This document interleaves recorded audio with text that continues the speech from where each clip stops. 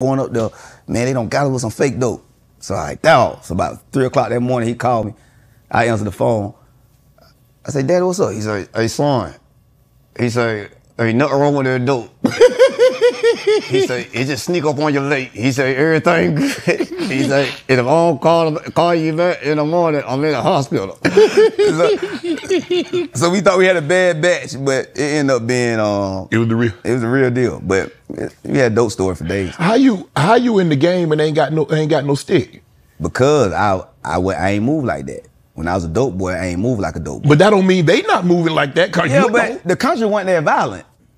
You know, everybody had guns, but I ain't had one. Because if you come to me and get it, you can have it. But the way I was moving out there, man, right? It was just a little different, right? You know what I'm saying? So you had the trap house? No, I had a trap house when I first started. Right. This time I was selling weight. Right. Okay. So I knew how to turn a brick into 2.5 bricks. Right. So I was selling re-rock. You couldn't cook my dope. Right. You know what I'm saying? So I was cutting it. So I was able to sell so much weight. Only thing I had to do was drop it off to people. Right. And they distributed. You know what I'm saying? So I ain't had them like 3 or 4 people. Right. So the people I had, I knew. So you a kitchen man too? Huh? You was in the kitchen too? Yeah, I was in the kitchen. My daddy cooked better than me. Okay. I didn't know how to re-rock better than him. So I knew how to re-rock. My daddy cooked. You know what I'm saying? He'll drop, you know what I'm saying, 28 grams, bring it back to 70.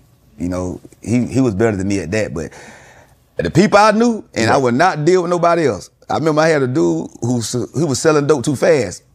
Because I had to stop selling re-rock because somebody came from Miami with some good dope. Right. And I noticed my dope had stopped selling because I had some bad dope. I was like, man, why my dope ain't selling? Find out it was a dude from Miami had some crystal good coke. So I had to stop re-rocking my dope and sell raw. So 1 week, in 3 days, I went through a brick and a half. I'm like, hey, man. So I went to my partner. I said, boy, I took him another quarter brick.